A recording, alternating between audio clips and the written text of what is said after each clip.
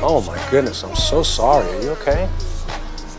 Get out of my face. What the hell are you doing reopening this? You worried about getting caught intentionally tainting evidence? I didn't taint anything. What I did was help you put away a guilty man for brutally killing a young girl. And I'm not going to let you drag my reputation through the gutter. Not without consequences. Are you threatening me? Because the truth is, you wouldn't even be here if you hadn't done something wrong. Me? Yeah. It's all well and good for you to drag up shit from the past, huh? You're protected by your shiny suit, right? What are you talking about? Lawyers never go after their own.